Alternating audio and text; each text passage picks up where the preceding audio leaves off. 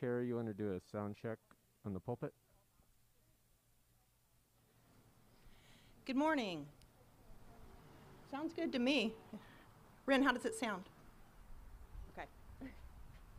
She's the official tester, so she's the official tester.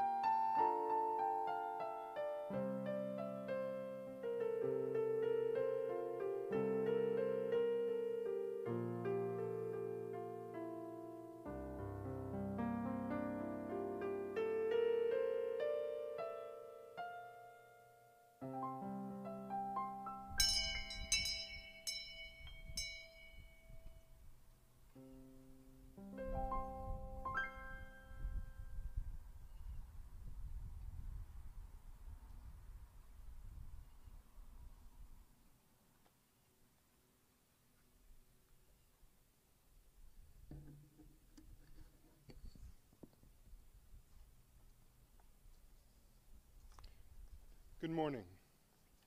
Whether you're participating online or here in person, we say welcome home to Live Oak Unitarian Universalist Church.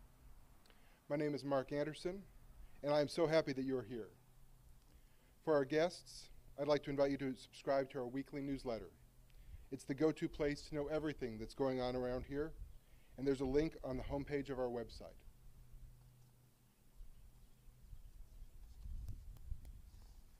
Thank you all for your continued care in following the current guidelines for in-person service so we can provide as safe an environment as possible during what remains a challenging time. We wear masks, we observe social distancing, we ask children to remain under parental supervision, we hum rather than sing our songs, we use gestures of respect and connection instead of hugs to greet each other. Finally, we keep a sense of humor during it all. And now, here and at home, let us light our chalices. May the light we now kindle inspire us to use our powers to heal and not to harm, to help and not to hinder, to bless and not to curse, to serve you, Spirit of freedom.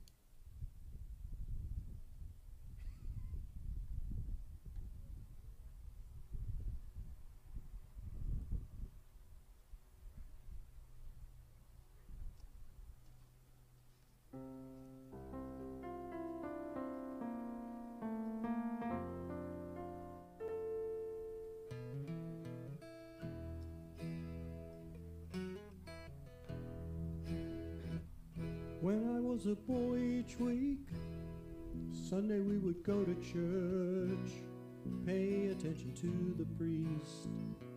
He would read the holy word, consecrate the holy bread. Everyone would kneel and bow. Today the only difference is everything is holy now. Everything, everything is holy now. When I was in Sunday school, we would learn about the time that Moses split the sea in two and Jesus made the water wine.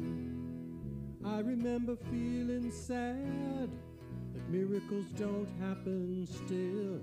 Oh, but now I can't keep track, 'cause everything's a miracle. Everything, everything's a miracle.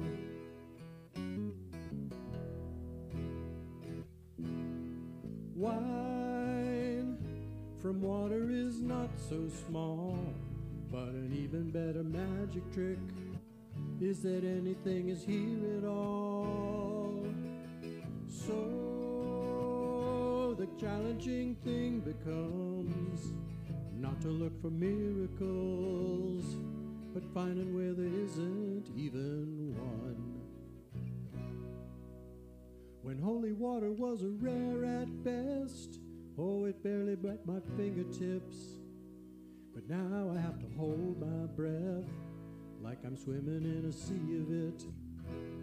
'Cause it used to be a world half there, heaven's second-rate hand-me-downs. But I walk it with a reverent air, 'cause everything is holy now. Everything is holy now.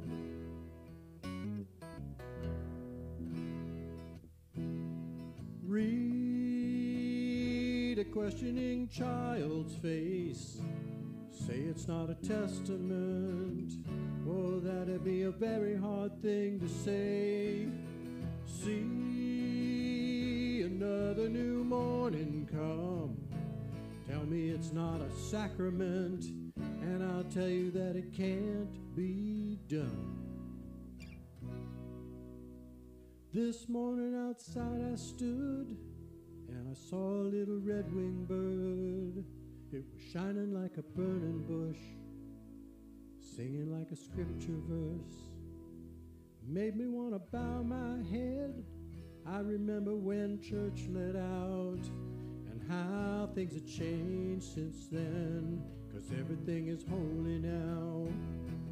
Used to be a world out there, having second-rate hand-me-downs, but I walk it with a reverent air, 'cause everything is holy now. Everything, everything. Everything, everything. Everything, everything. Everything is holy now.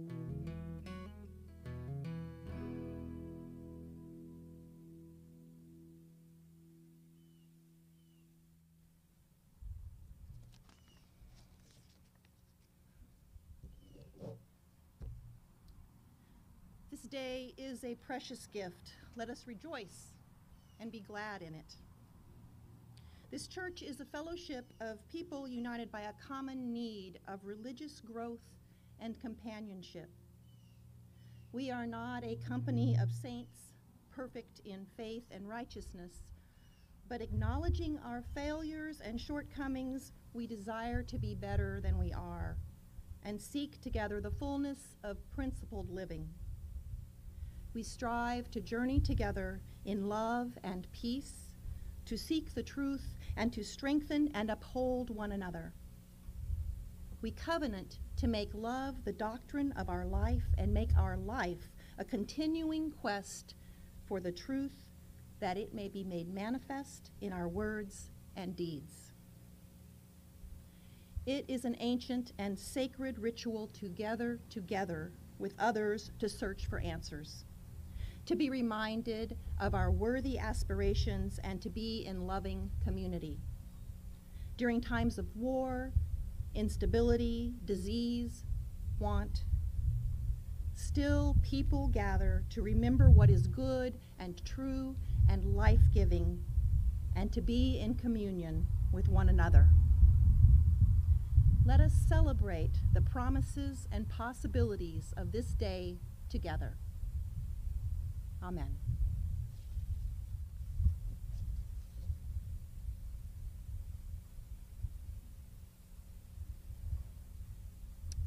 Every week, when we gather, we share pieces of our life with each other. We share our sorrows so that we may offer comfort to one another, and we share our joys so that we may celebrate together. One of my joys today is the growing group of volunteers who have stepped forward to lead faith development this fall.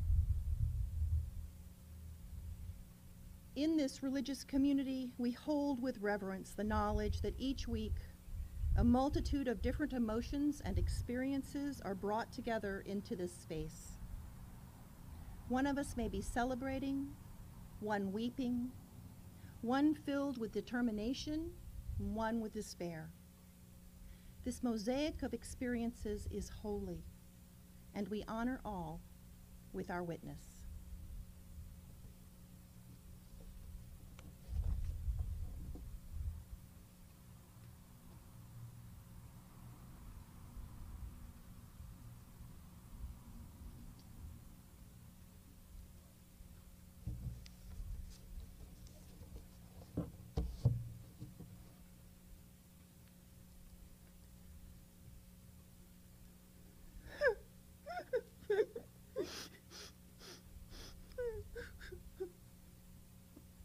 Good morning, Samaya. You look like you have a problem. Would you like to talk about it? I'm sad because my teacher told me I need to try harder to stay in the lines when I color. But my crayons, they have a mind of their own, and sometimes I don't like where the lines are drawn. And she says it isn't real. That when I make a purple cat and pink grass, it's not the way the world looks. Wow, Samaya, I bet that's really hard for you. Would you show me your picture, please?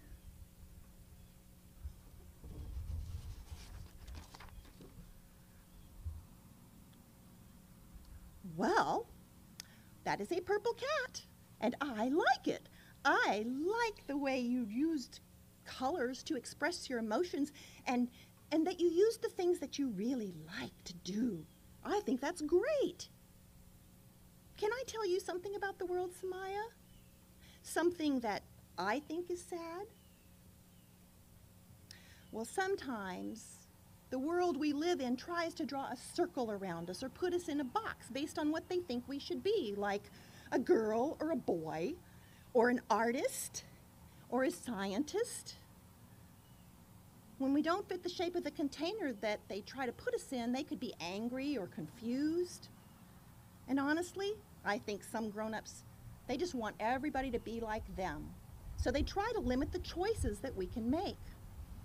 And maybe they don't see that squeezing us into that container hurts.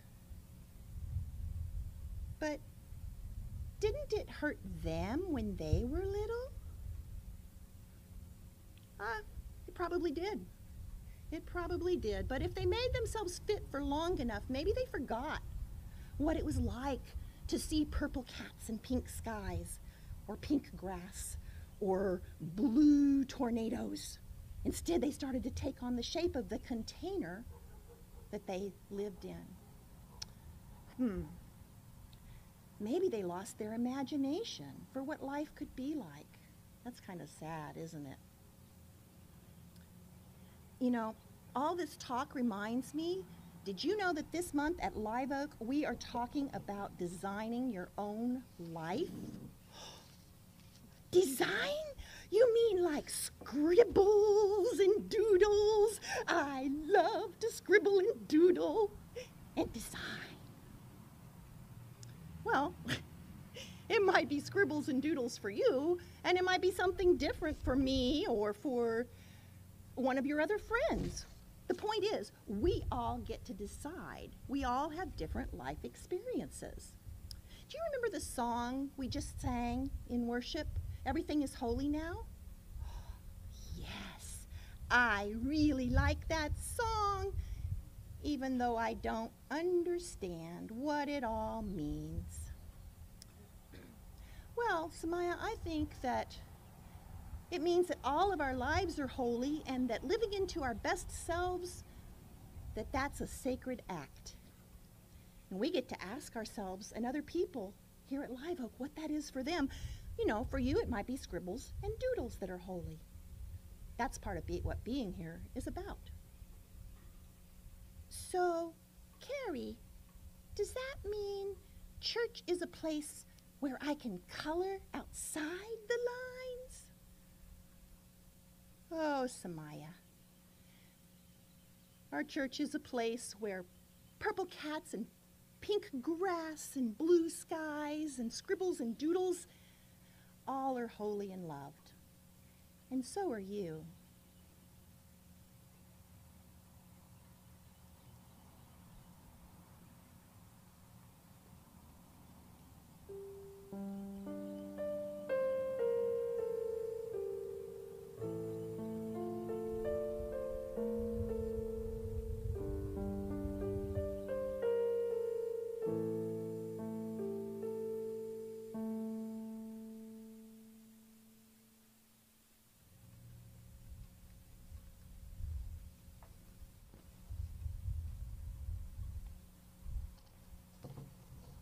Each week we engage in the spiritual practice of generosity, combining our resources to support the ministries of this church.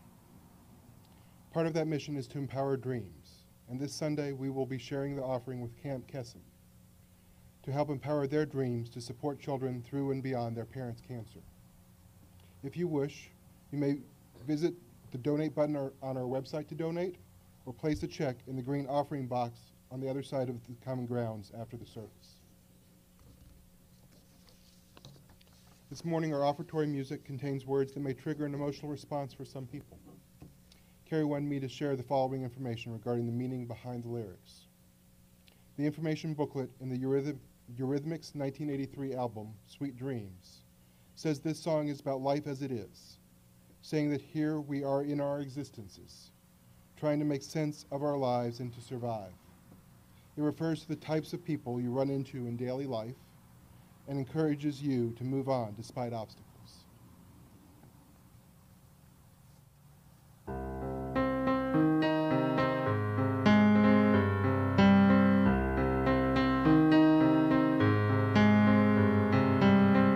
Sweet dreams are made of this. Who am I to disagree?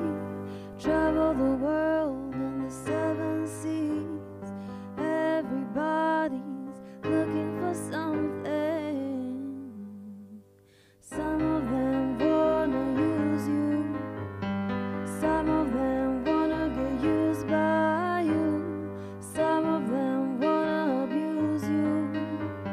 Some of them wanna be abused.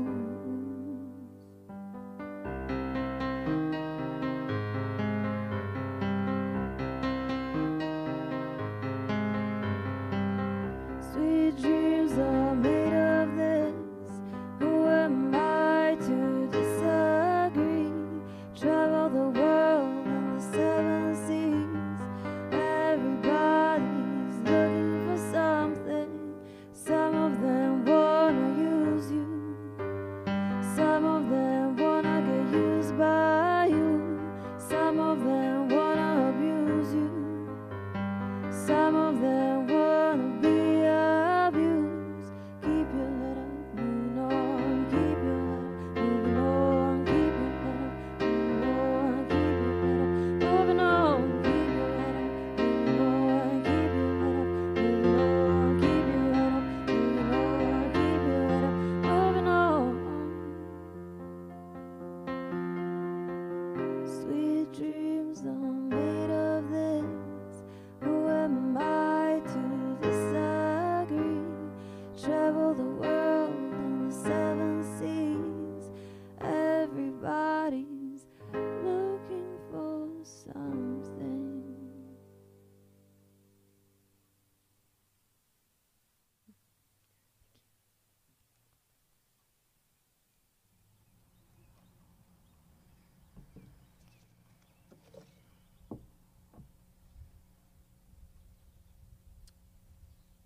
I loved to color as a child, just like Samaya. I loved to color with crayons and later colored pencils. What I especially liked was blending two colors together to create something new, something that didn't exist in my crayon box, and be able to create a world that nobody else saw or maybe even understood. So remember back when you were a child. What were your favorite things to do? Besides coloring, I could fill up my day with mud pies and riding my bicycle and catching fireflies, playing games for fun, not to win. A feeling of freedom and wonder from exploring and learning and growing. And as a Unitarian Universalist, I consider that a lifelong pursuit. But when I was an adolescent, something inside me shifted when life became about fitting in, getting good grades, being recognized for my achievements. Particularly because I grew up in a town where I felt like I was an outsider, that I already didn't fit in and I wasn't sure I wanted to. And at the same time, there were larger forces at play telling me that to thrive in that town, I had to confine myself to the roles that they had defined for me. Now, there are many wonderful teachers in the world, and some of them are sitting right here today or online.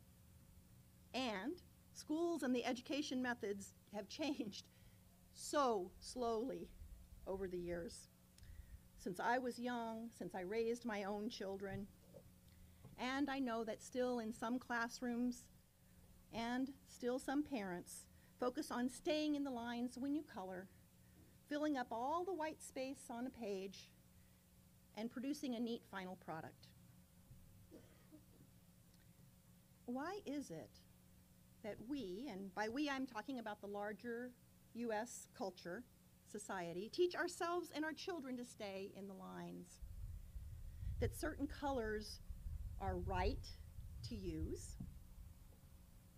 that success relies on meeting expectations that are set by and for the dominant culture.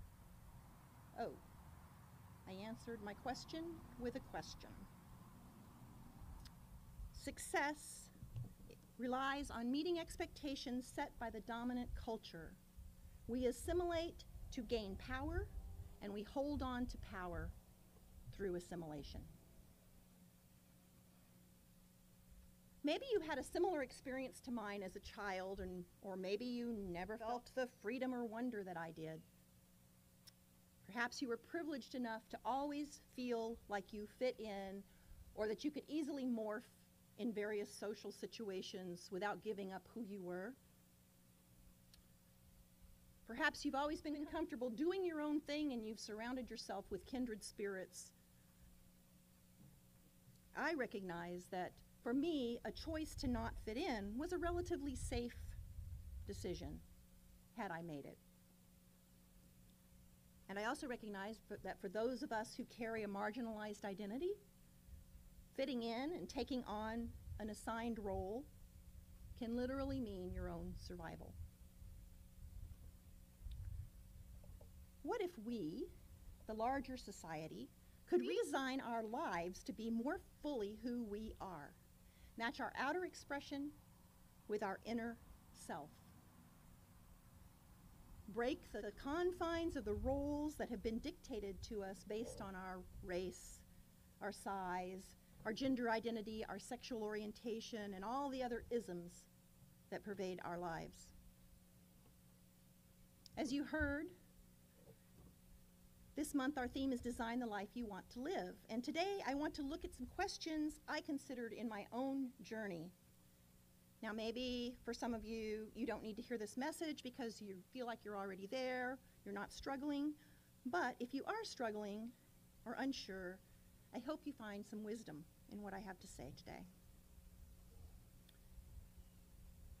Several years ago, faced with an empty nest, a relocation that I really didn't want, and a general unease with who those things were making me as a person, I set out on a journey to explore how I could live a more integrated life. I had been going along meeting expectations without examining my internal relationship to my decisions. And I got serious about redesigning my life and started asking myself some questions. Now, those of you that know me a little better probably already know I'm generally an ordered, neat, organized person. In my job, in my home, for the most part, I've always been that way. When I was a child, when I had children at home, the house was clean, the dishes were done and put away, and my week was planned out ahead of time. And that served me really well. That habit served me really well in the workplace because that's what was expected of me. Now, in and of itself, there's nothing wrong with those traits, with being an organized person.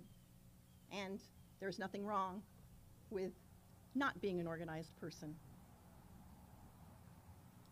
But I realized that I hadn't developed those habits intentionally or with any thought for why. Why was this the way I am? And there's my first bit of advice for designing your life. Ask why. Why do I do the things I do? Why do I live the way I do? Why do I need to meet societal expectations, work certain hours, certain jobs, talk and dress a certain way?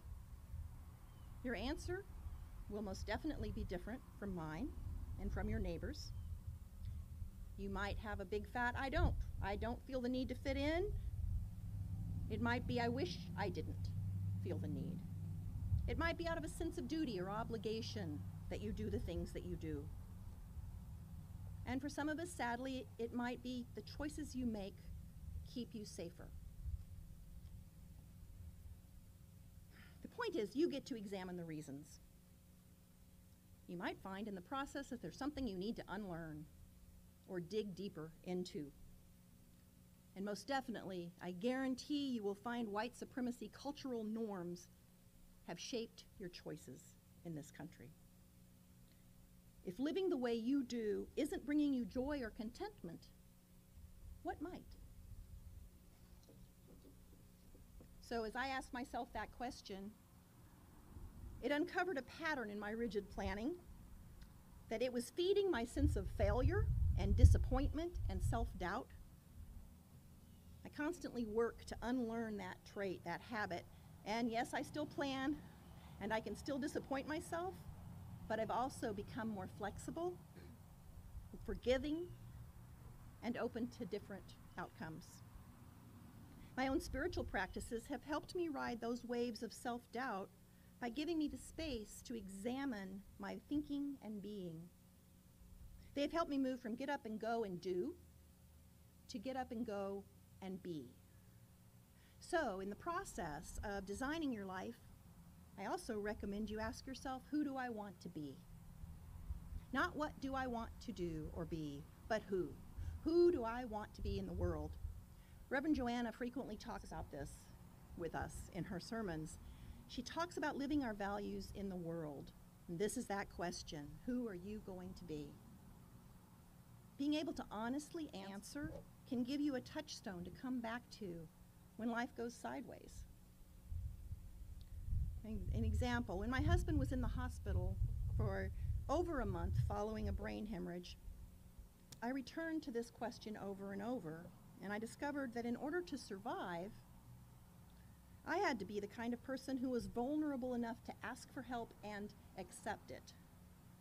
I had to open myself to new relationships that were outside my comfort zone with people who weren't like me.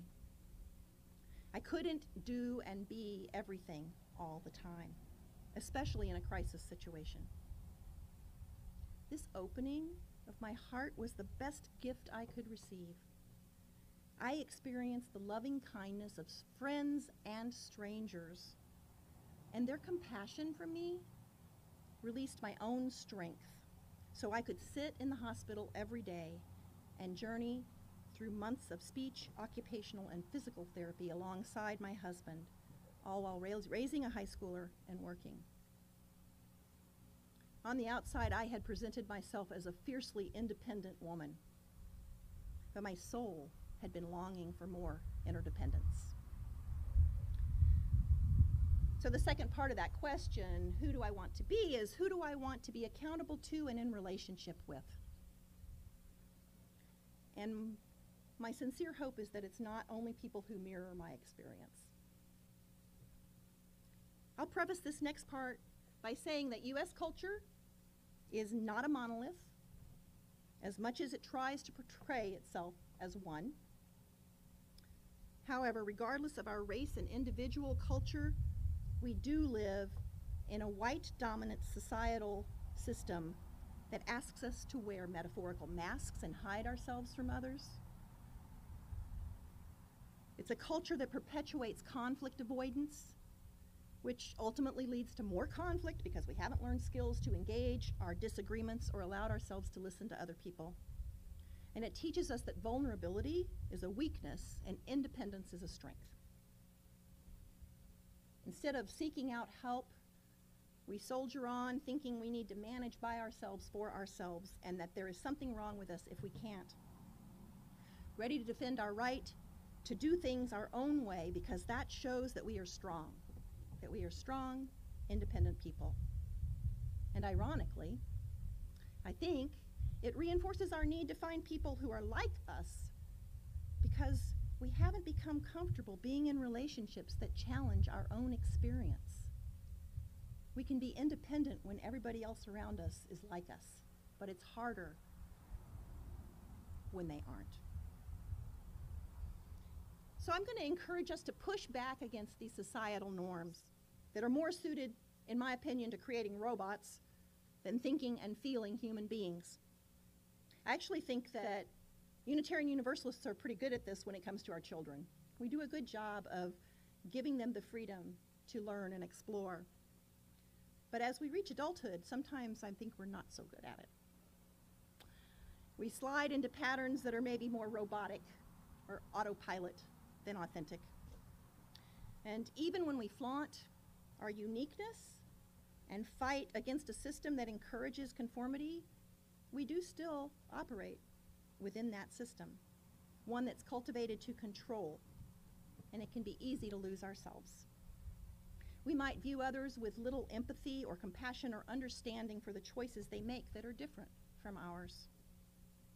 But our seventh principle calls us to recognize the interdependence of all beings, not just those we agree with or that fit in defined boxes, but all beings.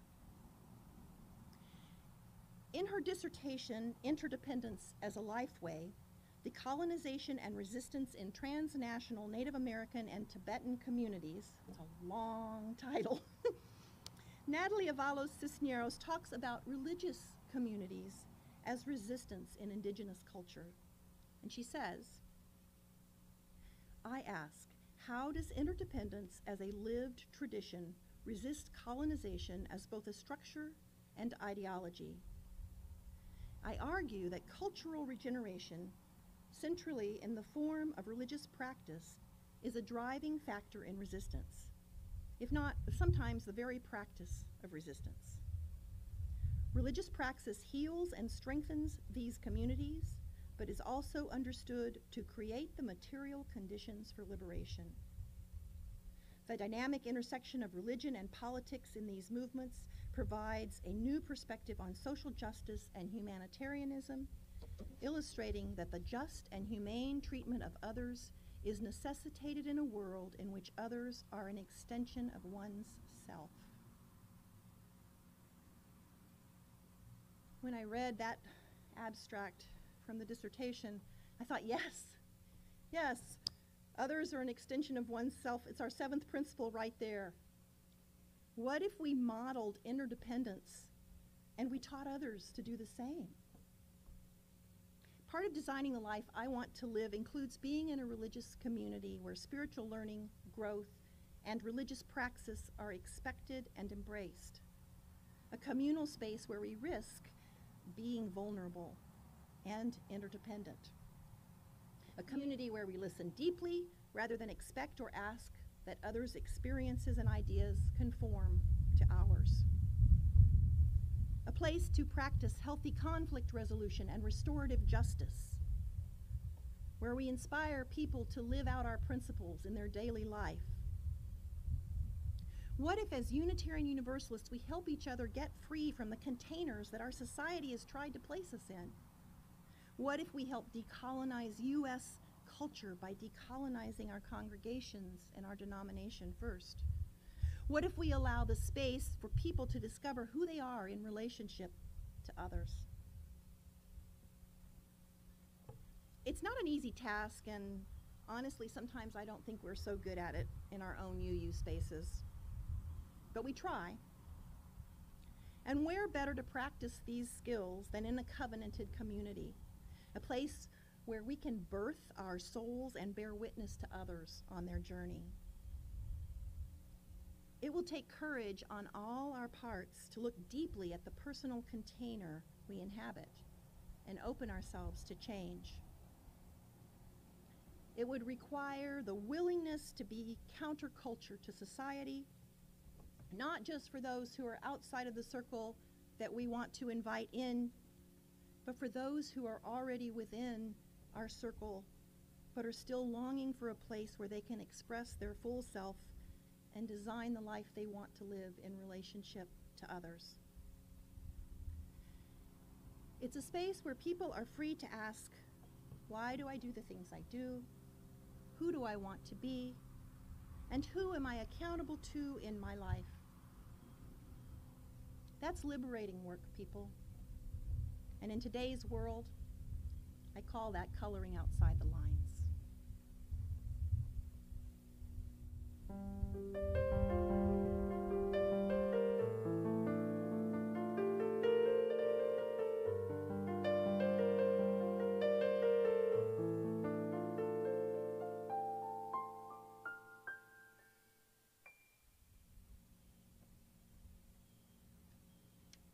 I invite you into a moment of meditation and reflection on these words. From breaking and blessing, by Sean Parker Dennison.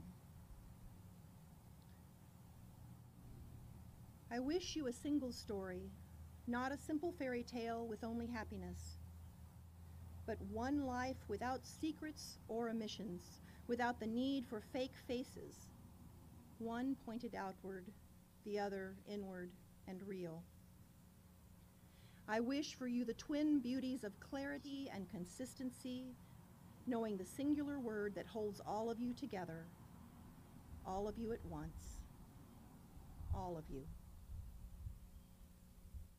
I wish you no need to hide, no reason to live in shadows or half-truths, no need to cover the spark and sparkle of your heart to keep it from catching the light of sun or moon.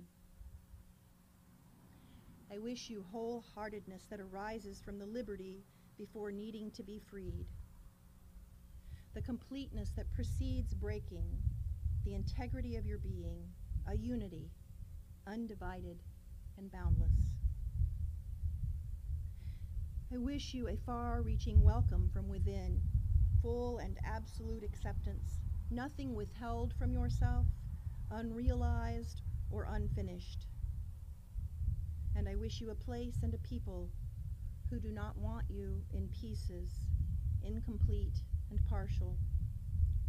A world that no longer asks anyone to wrench apart their heart or divide soul from mind, from nature, from core. I bless you with all that is whole.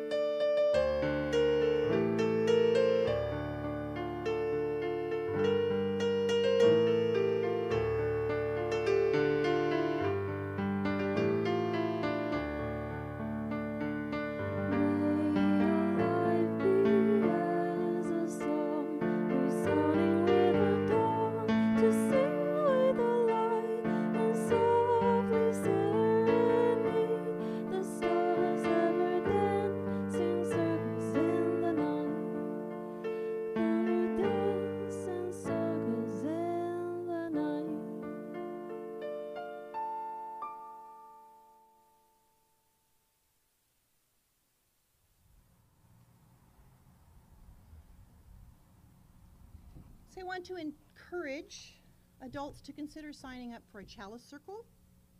Chalice Circles are small groups focused on meaningful connection. A group of 8 to 10 people commit to meet regularly throughout the year for deep listening, reflection, and dialogues on topics that enrich their own faith development. The link to the sign up is on our website. And I also invite you to stay for a little while and join in today's All Ages Faith Development Program. Part of our individual spiritual journey is learning to let go. And today we will focus on letting go of anger or hurt that we are carrying through an actual physical ritual. If you're interested in participating, please gather in this area around 10:25. We'll start at 10:30.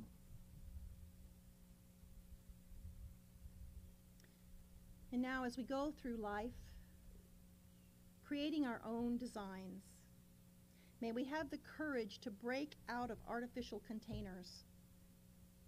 And may we also have the support of a loving community where we are accepted for our whole selves. May it be so.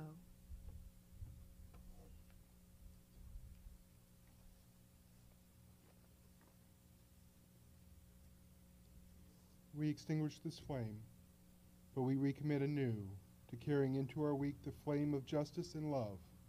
May we share with others the courage and strength which we find here.